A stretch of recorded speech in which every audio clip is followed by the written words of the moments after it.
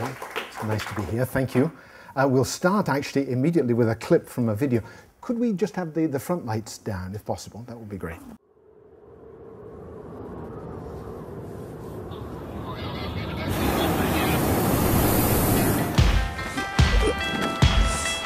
Okay, Glass.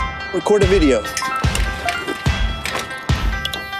This is it. We're on in 2 minutes. Okay, Glass. Hang out with the Flying Club. Google photos of tiger heads. You ready? You ready? Right there. Okay, Glass. Take a picture.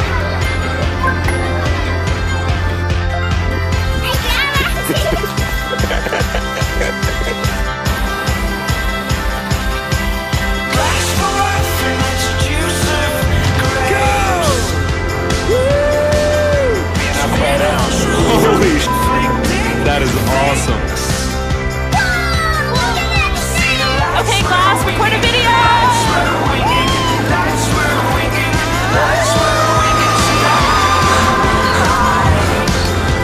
After this bridge, first exit.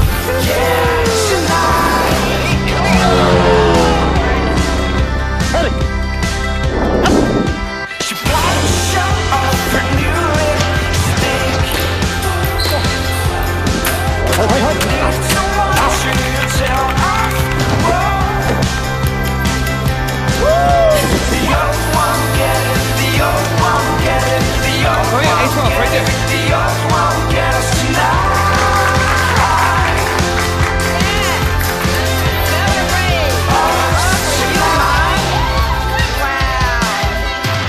Google.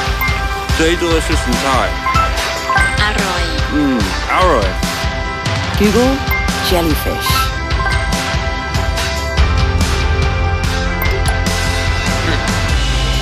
Well, let's see.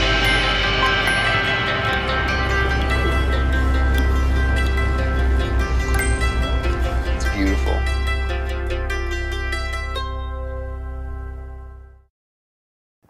So beginning really is the title, and if you know both sides of the title, then 2 marks to you. If you know the first part, which is the Google Glass part, it was that aspect there. There we go. That's the Google Glass. It looks like some glasses on the beautiful girl there. In effect, there's no glasses, but it's a small little computer that attaches around your head like glasses, and the technology is all within it to be able to link you up to the world and the computer and the internet. So Google Glass, and this is one particular version of this type of technology, is an attempt to try to interact with the world even more closely than it would be with a mobile phone. That's the thing itself. That's the first part of it, through the Google Glass darkly.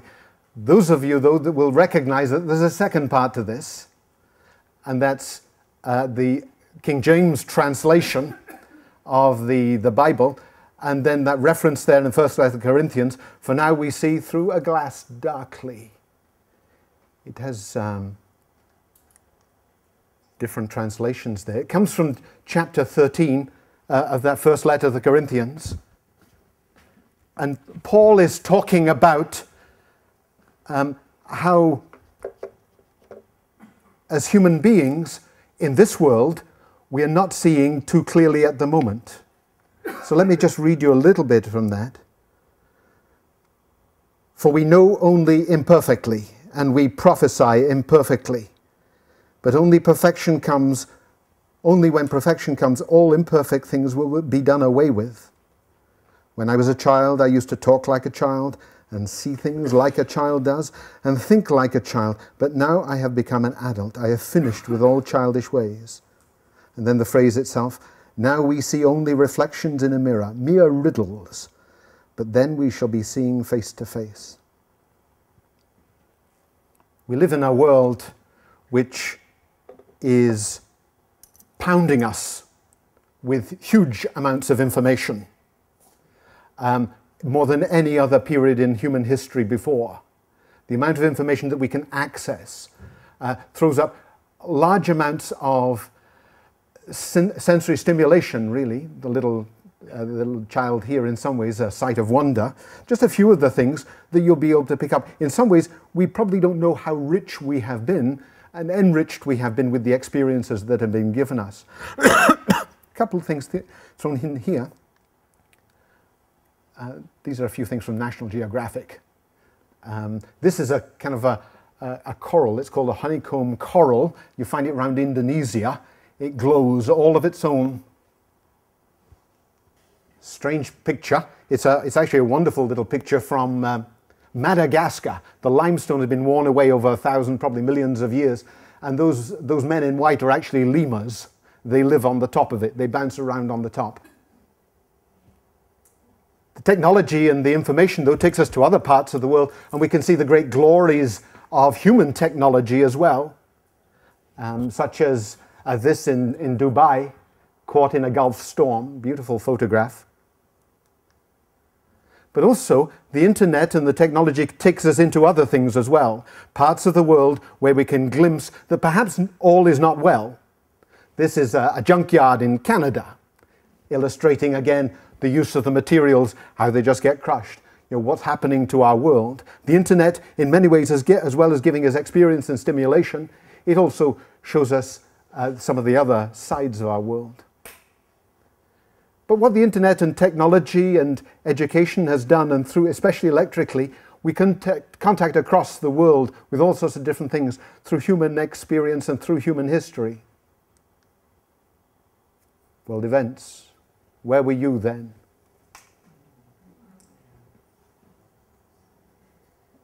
Also, the internet, though, connects us with other things. Darker experiences. If you've been following the newspaper in the last few days, this little girl is not real. She's actually a computer-generated, called Sweetie. But what the Dutch group have been doing is they've been targeting people as pedophiles coming onto the internet, searching for young girls. She's advertised as a 10-year-old Filipino. So the internet and the technology in which we're engaged with in our modern world, as well as showing us the beauties of the lemurs of Madagascar, also takes us into this area as well. As human beings, this is the area in which we're swimming, the world in which we are.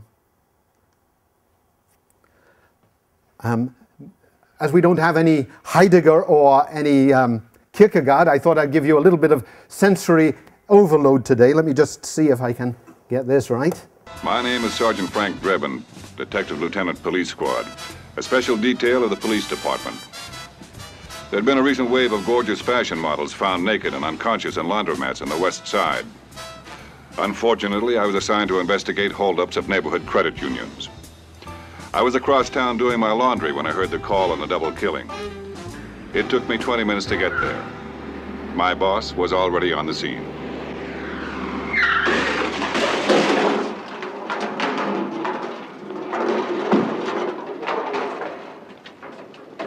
Attempted holdup, Frank.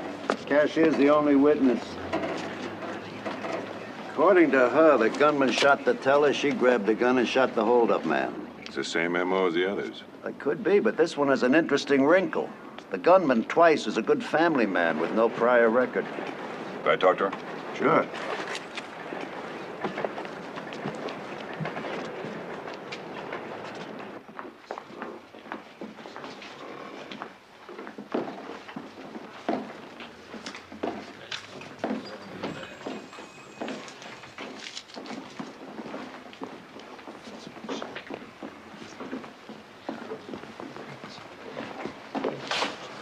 This is Sally Decker, Frank. Hello, Miss Decker. Hello. I'm Captain Frank Drebin. I understand you had a pretty rough time. Yeah, it was pretty bad. Cigarette? Yes, I know. Well, do you feel up to any questions? I'll try. Where were you when all this happened? I was right here at my desk working. And when was the first time you noticed something was wrong? Well, when I first heard the shot, and as I turned, Jim fell. He's the teller, Frank. But Jim Fell's the teller? No, Jim Johnson. Who's Jim Fell? He's the auditor, Frank. He had the flu, so Jim filled in. Phil who? Phil Din. He's the night watchman, Frank. If only Phil had been here. All right, now, wait a minute. Let me get this straight. Twice came in and shot the teller and Jim fell. No, he only shot the teller, Jim Johnson. Fella's ill. Okay, then after he shot the teller, you shot twice. No, I only shot once. Twice is the hold-up man. Then I guess I did shoot twice. Well, so now you're changing your story. No, I shot twice after Jim fell. You shot twice and Jim fell? No, Jim fell first, and then I shot twice once. Well, who fired twice? Once. He's the owner of the tire company, Frank. Okay. Once is the owner of the tire company, and he fired twice. Then twice shot the teller once. Twice. And Jim fell, and then you fired twice. Once. Okay. All right, that'll be all for now, Miss Decker. I will need you to make a formal statement down at the station. Oh, of course. You've been very helpful. We think we know how he did it. Oh, how he couldn't have done it. He hasn't been in for weeks. Well, thank you again, Miss Decker. Weeks. Saul Weeks. He's the comptroller, Frank.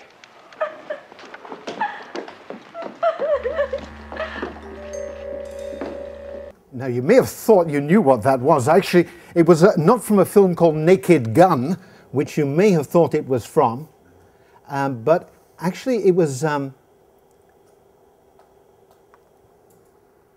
from a thing called Police Squad. The interesting thing about Police Squad is it ran for only 6 episodes, 6 half-hour episodes. And then they stopped it because the American public didn't like it. Why they didn't like it? Because they couldn't understand it and it was too intelligent, it was said to be. And what they realized was that they were running it for the first, they thought it was really good, very important, but they realized that people were watching television wrongly.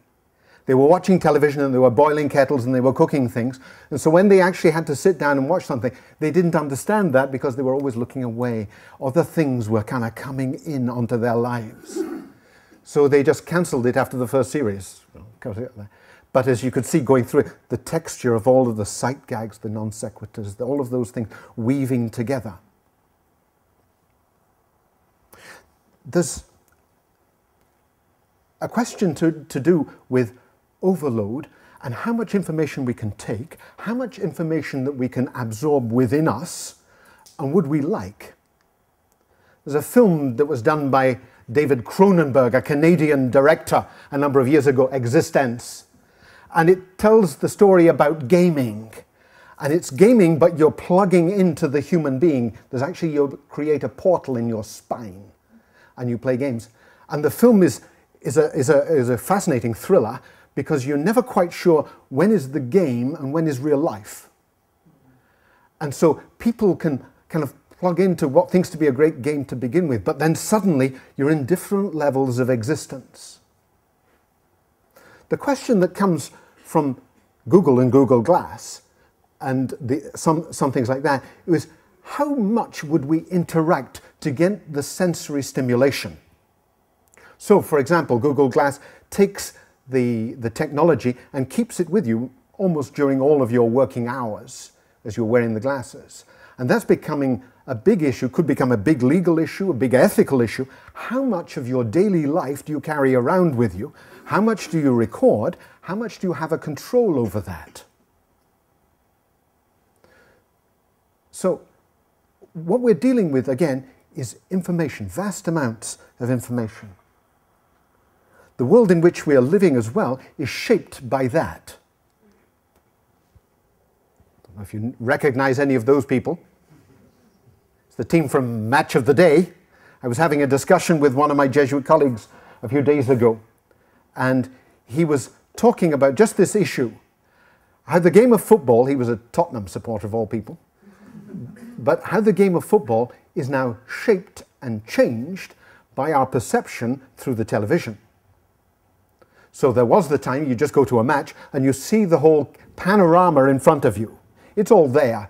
You're watching it and that. But then you're seeing it on the smaller screen, and something like Match of the Day or any of the others, or Sky Sports or whatever that would be, and you're watching it in quite a different way. You're watching it far more close up, you're seeing the repeats, you're seeing all the various different things. And what it tends to do is it changes our perception of the game. So for example, the rules of the game are far more tightly drawn now. all of the things, whether it's football or whether it's cricket or tennis, all of the technology is onto the rules and all of the number of referees now that have to, whereas in the past the game was just done and there was a blurred element to all of that. But now even the games are only perceived because of the way that we can gather the information, we can gather the technology.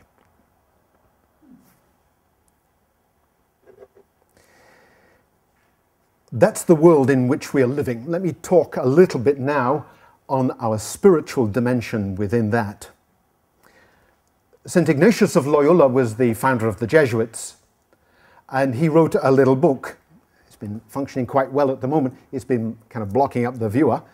It's this, St Ignatius's, these are writings, but the spiritual exercises of St Ignatius. The second paragraph of that is quite enlightening. Let me read it. You can read it there yourselves. For it is not so much knowledge that fills and satisfies the soul, but rather the intimate feeling and relishing of things. Ignatius in the exercises is talking to the director of a retreat, and he's giving that person instructions of what to do, how to handle this. One of the things in this particular annotation here is making sure that the director does not give too much information to the person doing the retreat. So the director should not be giving him all sorts of different books and theology texts and scripture analysis and all of those things. All of those things, as Ignatius would say, it's not knowledge that opens the human heart. Knowledge is the thing that's pounding us.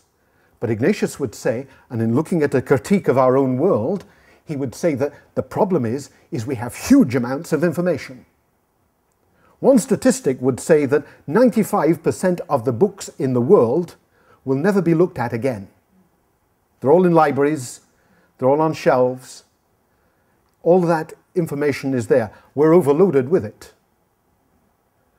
And with all of the technology and the computer, the telephones, the television stations, and all of the various things that are there, it's all coming into us. But Ignatius would say, if he was giving us some items for guidance, the first thing he would say is that knowledge is not the important thing. All of that information that's coming in, take care. Let me give you a very quick rundown on the life of Ignatius, because I want to focus in on one aspect of his life. Probably know he was a Spaniard, a Basque actually, from the north parts of Spain, and for the first 30 years of his life he didn't get much of an education except in swordsmanship, soldiery. He was a very good calligrapher as well, but he didn't have an education to actually write things about it. But he ended up in a place called Pamplona, a wonderful citadel city in the north of Spain, and the picture here indicates one of those aspects of his life that really changed his direction. At 30 years old, he was hit by a cannonball. Actually, he was hit twice. The cannonball hit a wall, and the wall dropped on his other leg, so it wasn't he was in pretty bad shape. He was carried back to Loyola, also in the Basque country, further up into the Basque country, to the place where he came from. Now, there, after all sorts of different things that happened to him, he had to stay on his bed for about 9 months. He broke the leg very badly. The French who tried to repair it didn't repair it terribly well. He was sitting on the bed, he was in terrible pain, but even more so, his spirit was pained because he was feeling he will never get back to the court. He will never get all of his long leather boots on because there's a bit of bone sticking out. And so his vanity was taking over. And in fact, he actually tried to get beyond that. He got the doctors to saw off the little bit of bone without an anesthetic, as he says in his autobiography. But this then led to him being on that bed. And on the bed, you have Ignatius the soldier getting very annoyed. And he's looking for information. And he's looking for books. And the books he's looking for are a thing called Amadis the Gaul. It was a series of books of Spanish conquistadors. A bit like James Bond books. They go on for a whole series of things. And he'd read them, and this was one of the few things he'd ever read. And so he thought, rather than being so bored out of his skull, he'd like some books to read. So he asked for Amadis. But his sister-in-law, Magdalena, was a very holy lady, and in the big castle of Loyola, there were only 2 books. One was the lives of the saints and one was the life of Jesus Christ. And he got so bored, he asked to read those. So they're propped up in front of him and he's reading.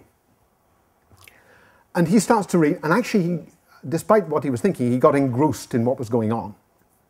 So eventually Magdalena managed to get him some of the Amadis books. So he had these two books, these two sets of books, by the side of his bed. And so he's reading. Now he's getting entranced by the lives of the saints because he comes across people like St Francis and St Dominic. And he says, I could do what Francis can do. I can do what Dominic did. Francis, he walked on herbs and got to Jerusalem. I can do that. He started then reading the Amadis books and seeing all of these guys, the daring do and the sort of rescuing of maidens and the slaying of dragons and all of that type of thing. I can do that. No problem. I can do that. And then you get to the point which is probably the greatest point for Ignatius' spiritual journey. He's lying on the bed and he sees both of these things. He sees that his heart is raised when he reads about the lives of the saints. He finds his heart raised when he reads around about Amadis and all of the conquistadors. He sees them heart responding exactly the same way. However, when he puts the Amadis books down and he gets on with other things, he finds his heart kind of drops and he's very dissatisfied. When he's read the lives of the saints and he puts them down and he's still jizzed up, he continues to be jizzed up. It doesn't disappear. And at 30 years old, this is like a lightning flash in Ignatius' life, because for the first time he notices he's got a heart.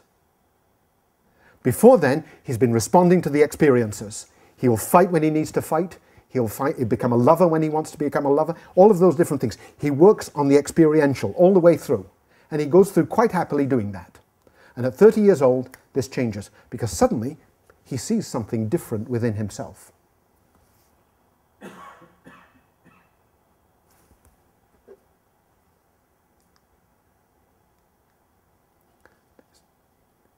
The Jesuits tend to call it discernment of spirits. The recognition that in the human heart is constantly moving. There are things inside the heart that are moving 24 hours a day. All sorts of different things. And Ignatius now starts on a pilgrimage which is an inner pilgrimage. He gets entranced with what's going on in his heart. And he sees these various movements, things he hadn't seen before, things, huge emotions that are there, very passionate, angry, sad, ecstatic, all sorts of different things. And now he starts to look back into them, and he sees, and he starts to categorize them, as he can start to categorize the lives of the saints and the Amadis, the way that they've affected him. And he starts now to systematize them and start to see where is God. And this is the thing. He starts to notice that the presence of God is to be found by following these spirits that are within. It's the spiritual life that he starts now. But he's being bombarded by all of these things internally now and externally. And he's very confused and he wants to find what to do. And so he starts on a physical pilgrimage. He moves away from Loyola. He eventually treks his way across northern Spain, gets down to a place called Manresa, which is north of Barcelona, and he ends up in a cave there for another 9 months. But this time, he's kind of trying to pray. And he's getting some guidance from the monks in the Benedictine monastery in Manresa, and he's trying just to try and put it together. And it's at that time he starts to make notes now of the wisdom that he's gaining, things that people say to him, things that he recognizes in himself. And it's those insights that become the core of the spiritual exercises.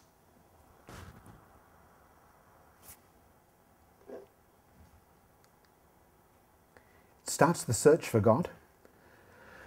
Maybe let's just look a little bit and see what's the God that Ignatius starts to find. And maybe we'll just kind of pause for a moment, because what I'd like to do is just go back into our Christian heritage and talk a little about that God that Ignatius is following. In the Old Testament,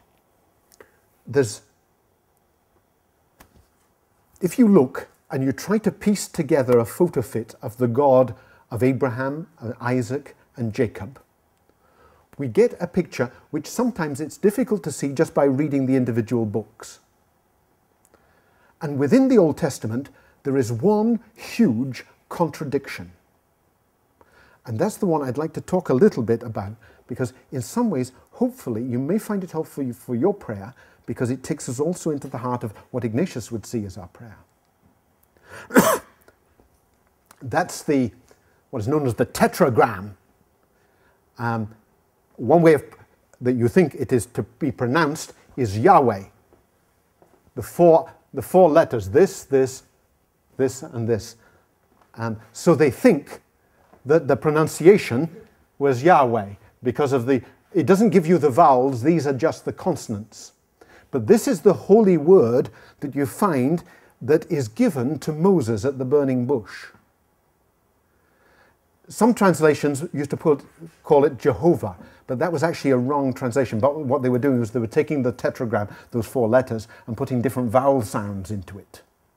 But anyway, it takes it down and through. Now, one of the things is interesting this is the first part of the contradiction within the Old Testament and our Christian heritage, is that the Jews,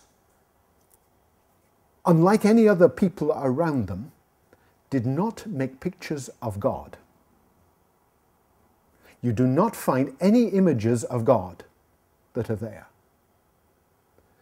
You don't find any images, it's not described like the Egyptians would have the God as a cat or as the sun.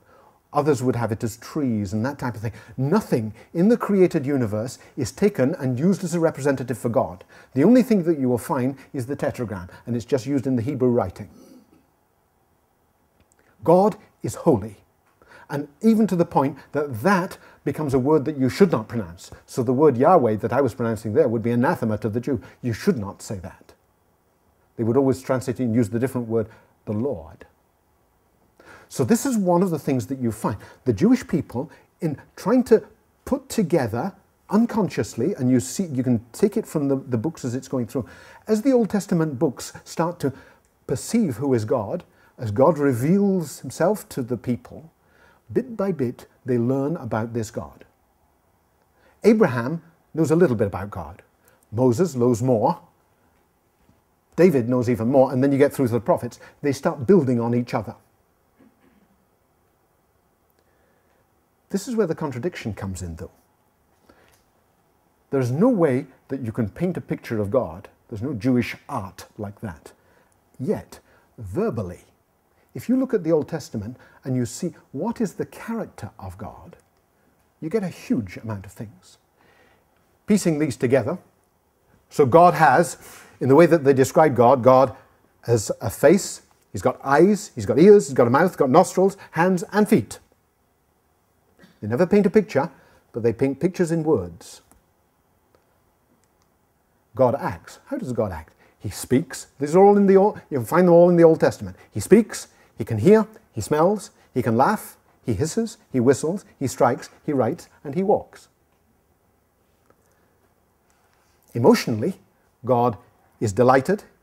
He shows joy, anger, hatred, love, disgust, regret, compassion. And what we have is, and again, this is where the scripture scholars trying to say, on one hand, you have the tetragram, which cannot even be pronounced, you cannot. On the other hand, you have this hugely personal God. Unconsciously, the Jews are piecing together a picture of God, and they're holding these two things in tension. God is utterly other, but God has a personality. And that's the key to Christian prayer as well. In the New Testament, taking this even further, the person of Christ. God becomes incarnate. And so this is one of those things which is important for us to know about our Christian heritage in terms of how we relate to God, because that affects our prayer. So prayer, and prayer for Ignatius of Loyola very strongly, prayer is a relationship. It's a relationship. So prayer is not, again, like other prayers that they would have found in other... So if you go to the Greek gods, they have personalities. They sit on the top of Olympus. But what they have is they're very strange personalities. And the best thing that human beings find is you just keep the gods happy and keep away from them. That's not the God of the Jews, not the God of Abraham, Isaac, and Jacob. This is not the God of the Christians either. And sometimes it's far easier to actually move away from this type of image of God as having personality. It's far easier to avoid that. But that takes us right into the solid heart of the mystery. And this, in some ways, it goes right to the heart of Ignatian prayer. It's mainstream Christianity. Our prayer is a personal relationship with God. And this is the thing that Ignatius found when he was on his bed of pain, because he recognized that the Spirit of God was ebbing and flowing through his life in his heart. And not just that, the Spirit of God was outside in the world as well, in God's creation. And suddenly, you get this phrase that's sometimes attached to Ignatian spirituality, finding God in all things. So prayer is very important for Ignatius of Loyola. And in some ways, if he was here today, he would say to us, right, that's the key to prayer throughout all generations. It's a personal relationship with God. It's not just a reading of a prayer. It's not just a reciting of a prayer. And sometimes we can get into that. I'll say this prayer, I'll say that prayer, and I've done my prayers. Okay. Ignatius says, no.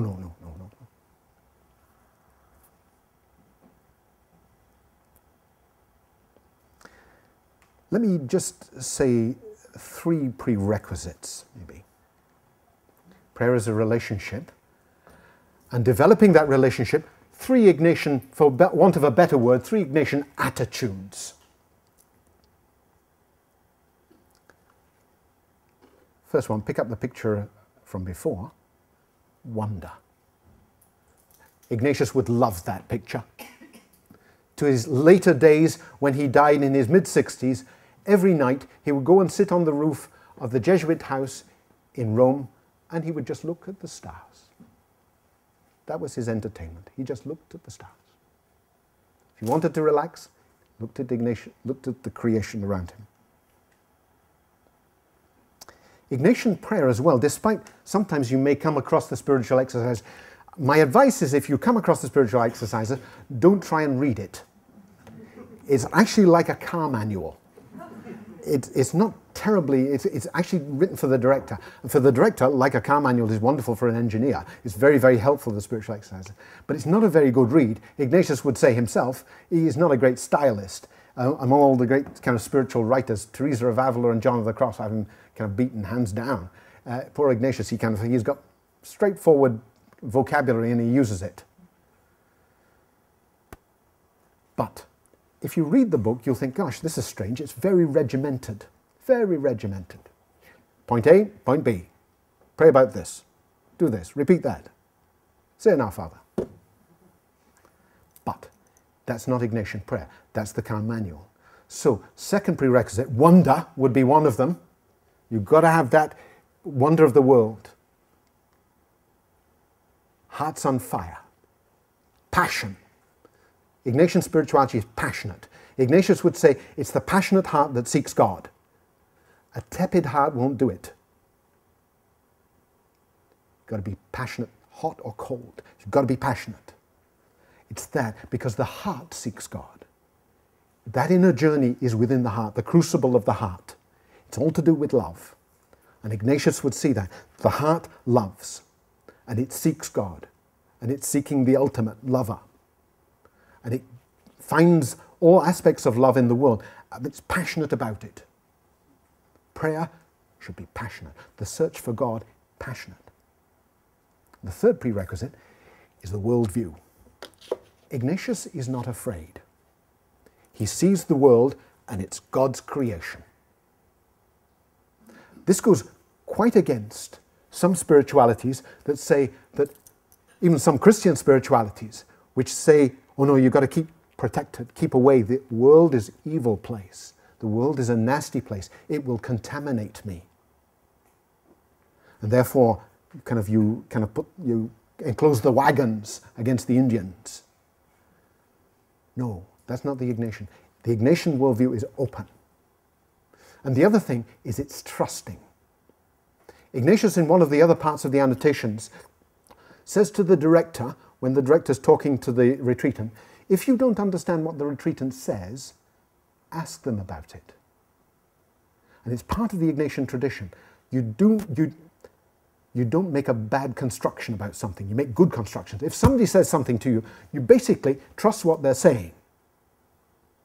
So you're going out into the world and you're trusting the world. You're trusting people. You're not trusting them, not looking at people and saying, oh gosh, not you, not you. No, you go in and you're basically respecting the Spirit of God that is out there in the world around us, out there in the human beings that we meet, because that spark of God is there. And until you learn otherwise, because of particular things, you must trust the world.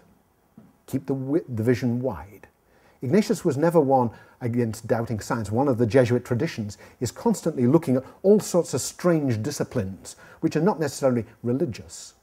So there are people doing theology, there are people doing philosophy, and there are people like that. But we've got people doing astronomy and genetics and all sorts of different things, because they're looking at the world, and the world is a trustworthy place, a place to be explored. Ignatius is a magpie. Some people say it's Ignatian prayer, and they'll pick up a particular thing and say, oh, that's Ignatian prayer, isn't it? Well, actually, no. Ignatius normally has stolen it from somebody. So he steals happily from the Benedictines, the Carthusians, the Dominicans, Franciscans, Carmelites, and many more, including, as I say there, the Theatines. In trying to work out his spirituality, he picks from all of these spiritual traditions. He's tremendously respectful of them. He had tremendous help from the Benedictines and from the Carthusians in Paris. And he sees their tradition, he learns from them, he reads their constitutions and their spiritual writings, he takes notes of them and carries them. And as the years go by, he starts to forge them into something which kind of is the Ignatian spirit. I put the Theatines at the bottom. They still exist, actually. There's a small congregation. They were founded by a man called Cardinal Carafa. And he was a really kind of hard-nosed individual. And Ignatius, this was before he was ordained and he was still kind of in this exploratory form. He actually wrote a letter to Cardinal Carafa about the Theatines that he'd founded. And Ignatius, it's still there, it's often one of the first letters that you'll find in collections of Ignatius's writings. He writes, your dear Eminence, I've seen the Theatines, they look very nice, but I think some things could be corrected. Cardinal Carafa eventually became Pope. And Ignatius, when he was general of the Jesuits at that point, Ignatius said that every bone in my body shook.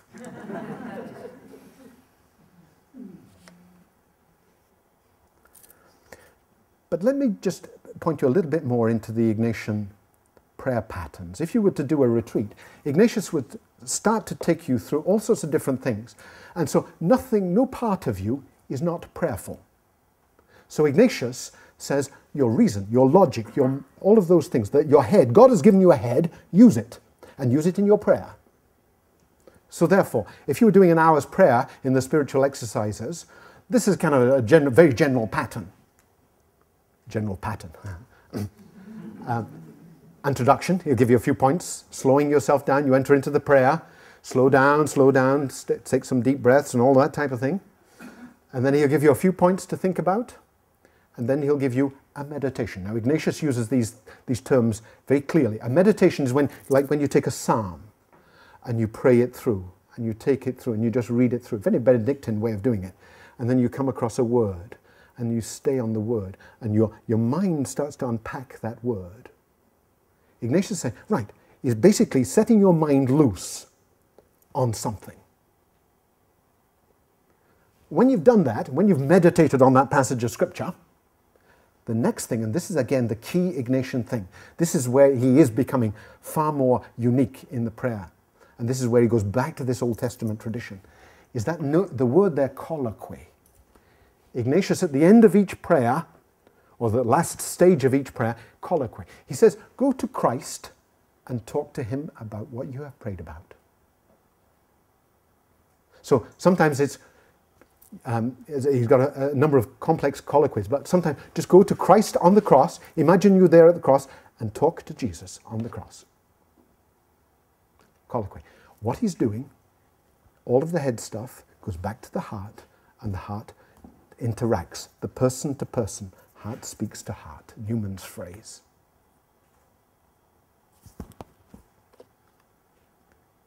Different type of prayer in the exercises, he'd say use the imagination. God's given you a wonderful imagination. Don't stamp all over it because it gives you all sorts of strange pictures at times. Its great thing is the imagination. That's why Ignatius would say, use the imagination in your prayer. Now he pinches from the Franciscans at this point because he would say, imagine the nativity, Christmas scene. Go into the Christmas scene. Feel the straw. Smell the donkey. All of those things. Use your imagination. God's given it you. It's there. It's there to be used. It may be rusty. Use it. It's God's gift to you. So, in a prayer, in an hour's prayer in the exercises, he may say, do exactly the same thing. A few introductory points, and then the contemplation. That's the contemplation. Imagine the scripture passage. Imagine Mary holding the baby Jesus. Imagine Jesus crying. Imagine the noises around the town of Bethlehem. Enter into that.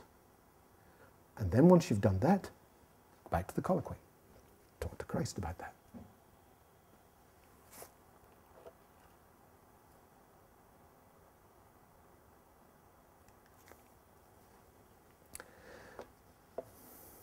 The daily examen, the word examen is used.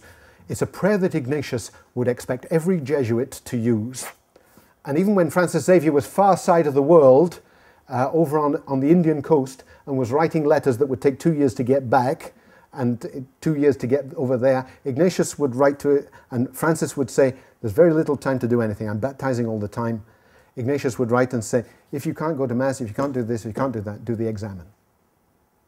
The examen is the prayer of discernment of spirits for a day. Normally he'd expect that Jesuits should do it twice a day, quarter an hour in the morning, quarter an hour in the middle of the morning, quarter an hour in the evening. And what he's doing is he's saying, going back into that, going back into the heart, watch the movement, see what happened in the day, see where your heart was. Was your heart buoyed up? Was your heart down? Follow those spirits and you'll find God.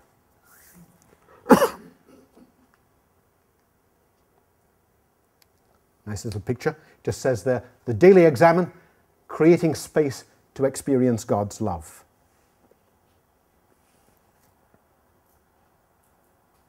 A couple of final points.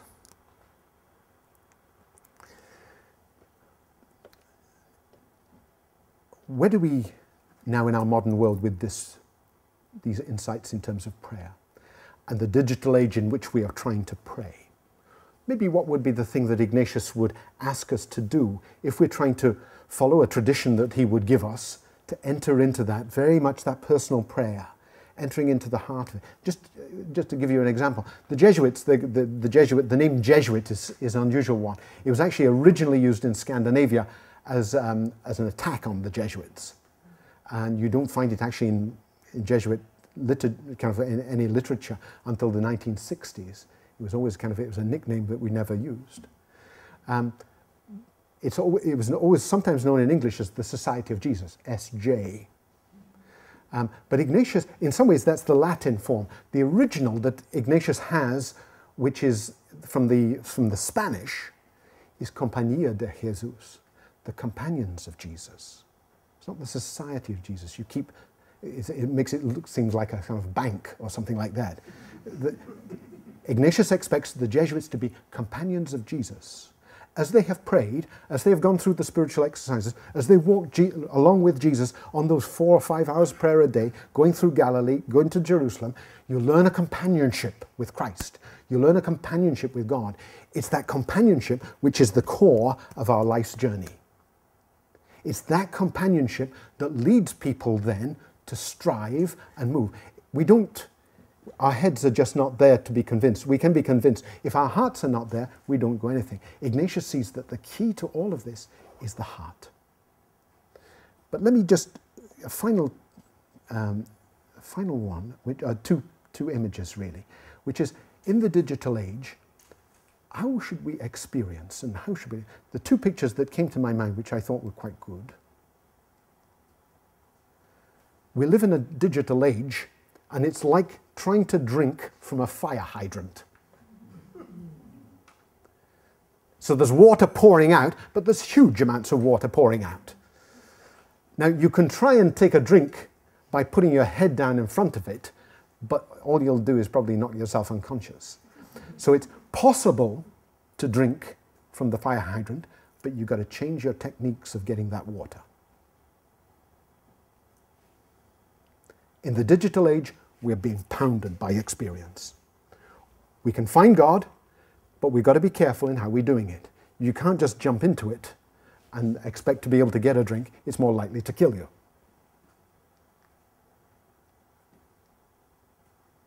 Maybe that's the more sedate version of it, the kind of moose drinking.